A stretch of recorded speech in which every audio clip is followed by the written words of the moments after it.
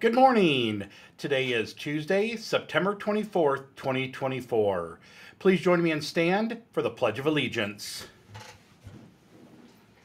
I pledge allegiance to the flag of the United States of America and to the republic for which it stands, one nation, under God, indivisible, with liberty and justice for all. You may be seated. Happy birthday today to Charlotte Williams and Josephine Williams. I hope you have great birthdays today. For lunch today, we'll have barbecue chicken teriyaki, healthy brown rice, an egg roll, steamed broccoli, juicy diced pears, and milk. Remember that the alternative entree this week is a calzone. For breakfast tomorrow, we'll have apple donut bites, applesauce cup, orange juice, and milk. Speech team participants, please remember that forms and money are due to Mrs. Blotty by Thursday. You should also see her during lunch this week to begin forming your groups and picking out your scripts. Today's the last day to turn in student council applications.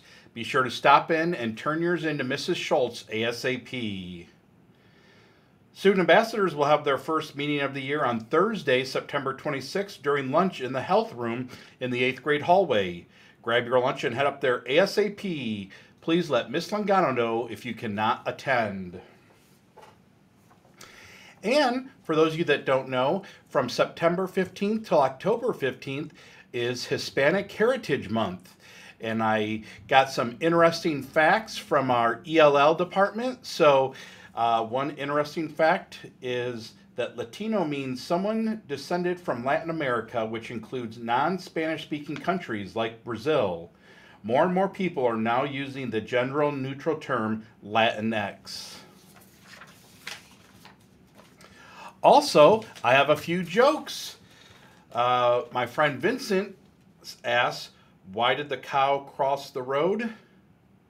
To go to the movies.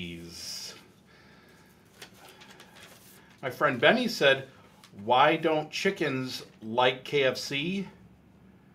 Because they eat chickens there. And my friend Susan had a couple for us. How did the barber win the race? Because he took a shortcut. That's a pretty good one. And what do you call a leaf when it falls off a tree? Fall. So again, thank you for sharing your jokes. It's a great way for me to start my day or end my day when kids are telling me jokes. So I really appreciate it. Well, that's all the announcements we have for today. But let's remember our Morris motto: to be respectful, be responsible, and be safe. Have a great Tuesday, everybody.